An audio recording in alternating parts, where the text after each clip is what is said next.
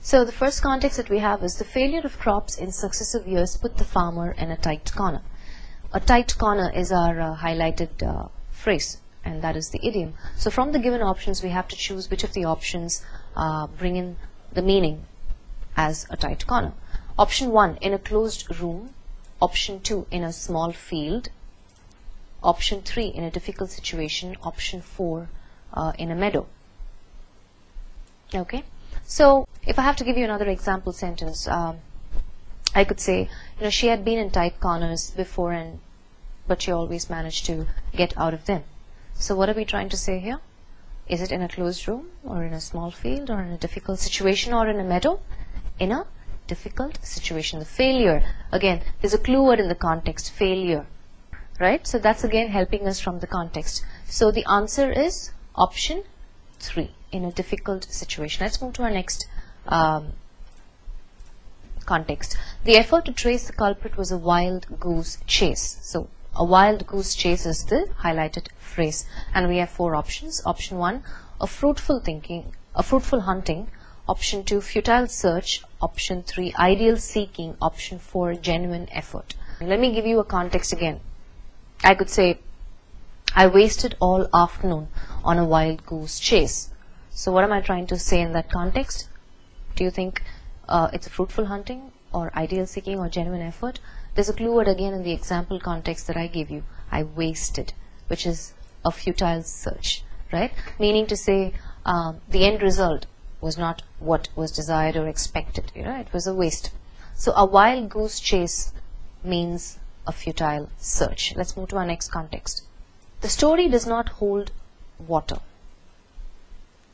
Okay, let me give you a context for this expression, for this idiom.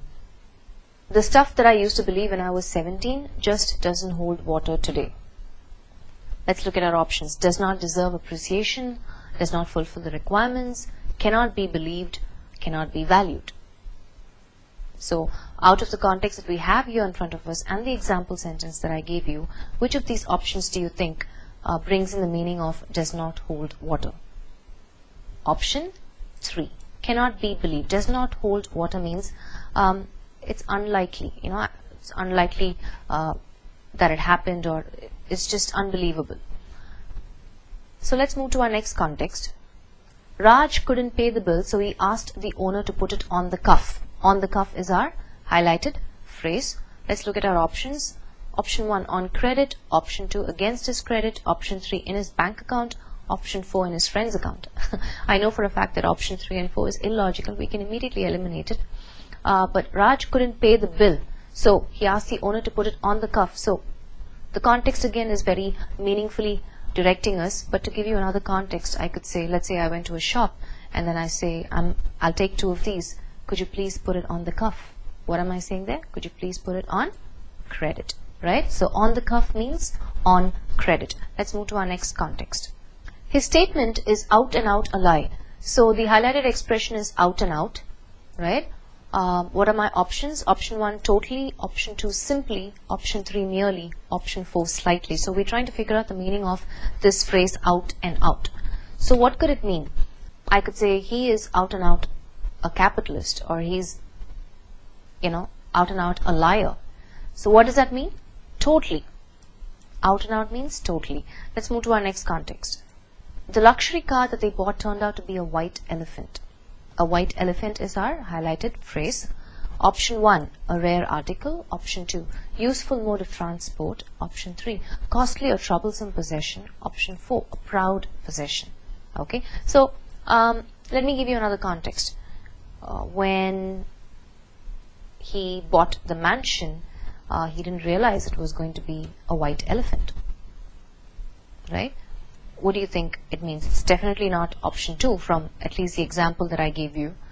A rare article, costly or troublesome possession, a proud possession. Okay, so again from the context that we have and the example sentence that I gave you, the answer option is costly or troublesome possession. So when you refer to something as a white elephant, what you're trying to say is it wasn't worth spending so much money on it because it turned out to be useless, right, or not useful.